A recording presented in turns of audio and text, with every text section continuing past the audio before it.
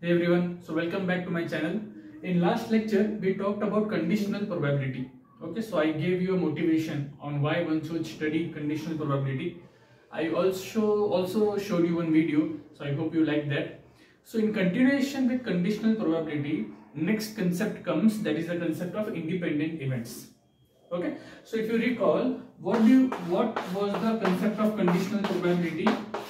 So suppose if you have two events A and B, okay, then question is what is probability of B given that event A has already been occurred. So if you have such a scenario, then this is nothing but it is given by probability of the intersection of A and B upon probability of A. This is what we have seen in the last class.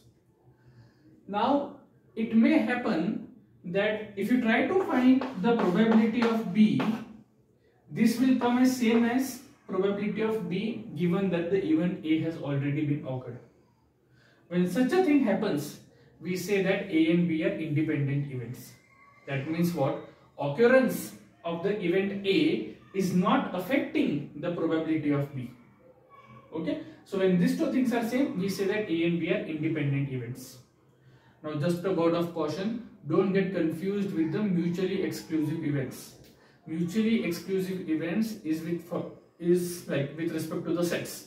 So if the A and B, if the intersection is empty, then we say that the two sets are mutually exclusive events. Independent events is related with the probability. If probability of B is not getting affected by occurrence of the event A, then we say that A and B are independent events. Okay, so independent events, probability. Mutually exclusive events, sets. So there's just one difference. Usually students get confused, so I thought of stressing that point. Okay, so this is one definition. Another definition is, so once you bring your probability of A over here, what do you get? You get probability of A intersection B is nothing but probability of A into probability of B. So some authors also give this directly as a definition. Okay, but I mean this is very important formula that you will need a lot of time. But yeah, if someone asks you, then when we say two events are independent, don't just simply tell this, because this does not show whether your concept is clear or not. Okay, so you should always say that if the probability of B is not depending on the occurrence of the event A, then we say that A and B are independent events. Okay, so yeah, this is the formula. Now, once we have this, so what we showed here, probability of B given A is same as probability of B. If this is happening, then other way is also true. What is the other way? Other way as in, if this is true, then probability of A given B is equal to probability of A. That means probability of A is also not depending on the occurrence of the event B. Okay? And if I want to prove this, how will I prove this? So what is probability of A given B? By formula, it is probability of A intersection B upon probability of B. But what do we have? That A and B are independent. That means what? Probability of B is not depending on the occurrence of event A. That's we are assuming. So therefore, this is nothing but probability of A into probability of B divided by probability of B. So this gets cancelled. We have the equality. Okay. So if you have one scenario, that means probability of B given A is equal to probability of B, then you have the other scenario as well. That means this scenario, and the vice versa. Okay, so that's about the independent events. Now, okay, let me take 2-3 examples so that your concept will be more clear.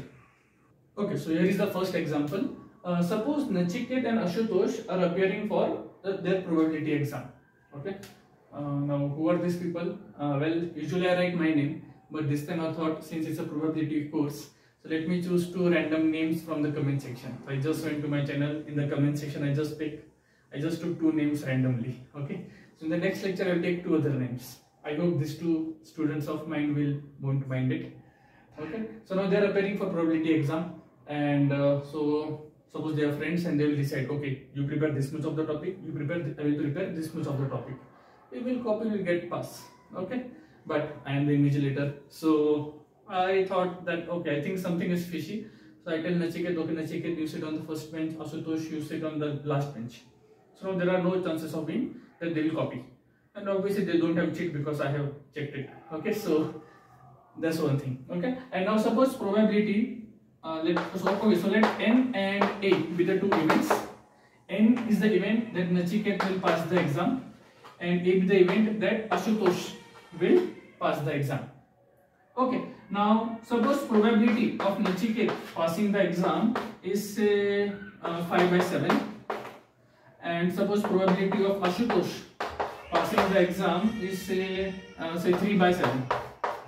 Nothing special about this number, just randomly. Okay, now my first question: what is the probability that Nachiket will pass the exam but Ashutosh will not pass the exam?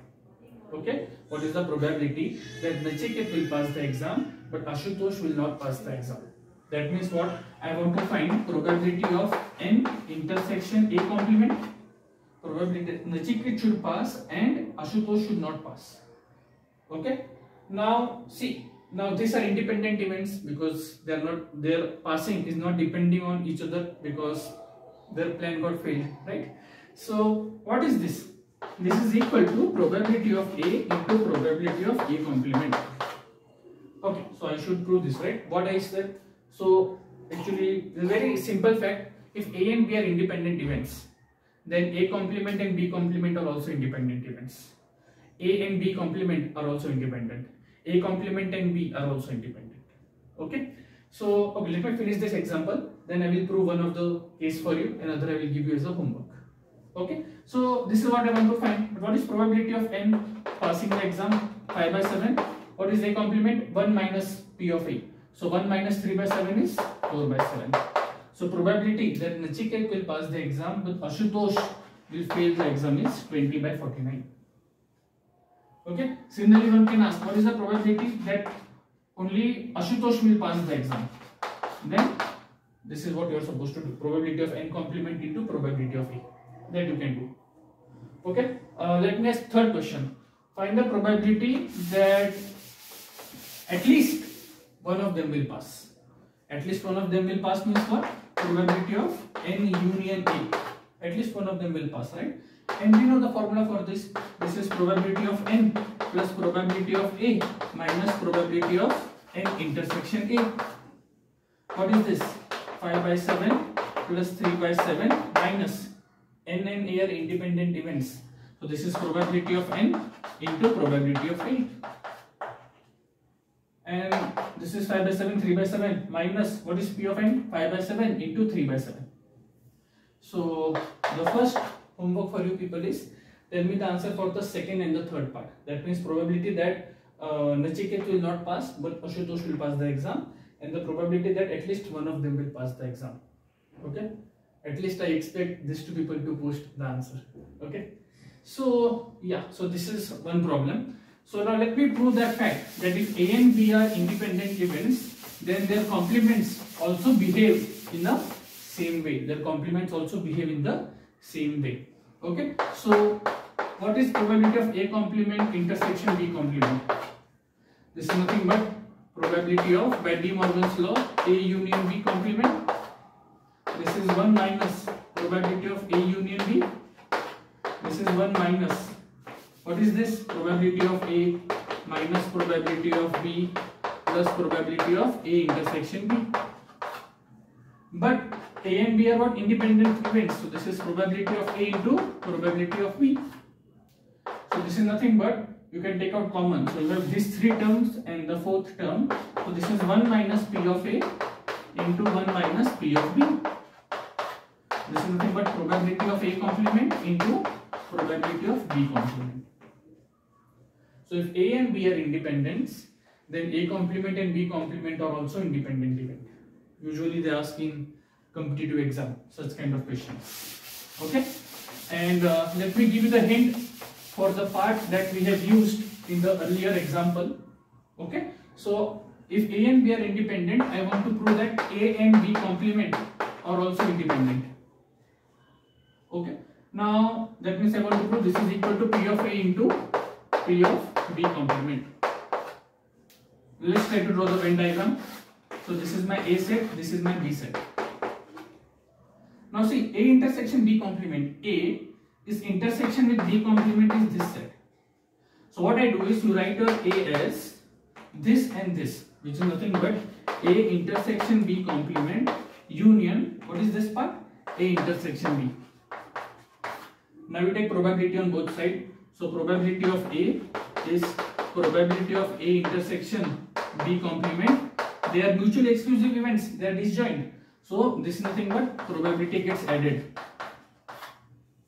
But what is this? Probability of A into probability of B. Take it over here. Probability. Take out probability of A as common. You get the answer.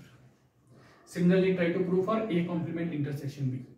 If you get stuck, you can ask me your doubt, and if you get the answer, post anything you like. Okay. So this was the first example along with these good properties. Okay. Now let me take one simpler example. Actually, see, mutually exclusive events and independent events, they are not connected. Okay. So suppose experiment, your random experiment is you are tossing a single fair die. So what are the possibilities? Either 1 or 2 or 3 or 4 or 5 or 6. That is my sample space. Okay. Let my A be the event. Let me say 4. And let B be the event. And 2, 4 and 6. Are they mutually exclusive? No, because their intersection is non-empty. What is probability of A? It is nothing but 1 by 6. Because the outcome has 6 elements. What is probability of B? 3 by 6. It's a fair die. Okay, so it is nothing but 3 by 6, which is 1 by 2. What is A intersection B? A intersection B is only singleton 4. So what is the probability? It is again 1 by 6. Is probability of A intersection B is equal to probability of A into probability of B? Answer is no, because this is nothing but 1 by 6. This is not equal to 1 by 6 into 1 by 2. So for this experiment, the sets are not mutually exclusive and the events are also not independent events. Okay. Suppose if I remove 4 from here, are they mutually exclusive? Yes, because the intersection is empty. Are they independent? No, because A intersection becomes empty, then the probability of A intersection B will be 0, whereas these two things are non-zero. So for this it will be 1 by 6, for this it will be 2 by 6, so 1 by 3. So ultimately, yeah, this is 0, this is non-zero. So there is no connection, okay, and this is very simple example that one should keep in mind. Okay, you can again play with this to get which is mutually exclusive but not independent, independent but not exclusive. Just play with all these 4 combinations. Okay, or you can just pause the video and think in your mind depending upon your own convenience. Okay, now let's go for the last example, and let's take the last example on COVID. Okay, so we have passed through this pandemic. So COVID के ऊपर एक example बनता है. Okay, and that's what you can expect in your exams as well, because that's what the trend I have seen. It's a probability course, put a question on COVID. AI course, put a problem on COVID. Machine learning, data science, put a problem on COVID. Okay, so suppose so if I want to test whether I have a COVID or not, what will I do? I will take the RT-PCR test. So there's the diagnostic. I will go to the diagnostic center. Okay, it's now offering home delivery. So like they will come home, they will take the sample. Okay, so no need to go to the diagnostic center. So I will take this RT-PCR test. Okay, so now suppose if I want to go to say Iceland, okay, Ireland, whatever. I know don't know when I will be able to go, but no harm in assuming. Okay, so suppose I want to go to Iceland tomorrow. So nowadays for international travel, they want RT-PCR report within 24 hours, right? So what I will do, I will give my results to 2 labs. Okay, so that I will get the faster results. Okay, now when you give a sample, what do the tests do? Do they actually test for the disease? Like how do they check? They see like whether some chemical or biological product is there, I mean some combination is there, or how the cells are behaving. Based on that, you conclude whether you have a COVID or you don't have a COVID. Okay, so based on that, there is something called as the term sensitivity. Okay, so what do you mean by sensitivity? That means the probability that a person is having a COVID disease and the test is also showing that he has a COVID. Okay, so higher the probability means higher the sensitivity rate, and lower is the false positive rate. Okay, so suppose for RT-PCR the sensitivity rate is, suppose let's take 93%. 93% is the sensitivity rate. Okay, that means you have COVID positive, and the test will also show that it is COVID positive, and that success rate is 93%. Now suppose I have COVID positive and I don't know, but I am feeling those symptoms. So I have called those two people from two different labs. So one will come at 10, one will come at 12 or 1. So, and they will check at their independent laboratory. Their apparatus are different and everything is different. Okay, so this is an independent. So what I'm planning is, what I'm doing is, I'm giving you this scenario to assume that the events are independent. Okay, so let A be the event that the test by the say lab 1 is positive, and B be the event that the test by lab 2 is also positive. Okay, so the reports are positive, so that those are my events A and B. What is the probability that both the test results will be positive? Okay, so that means what I want to find, I want to find probability of A intersection B. But they are independent events, so this probability of A into probability of B. What is the sensitivity rate or the probability rate? 93%. So 0.93 into 0.93. So whatever the answer comes. So this is the probability that both the lab will give me the positive result. And okay, so which is very high. So I know that my dream of going to Ireland will fail. But okay.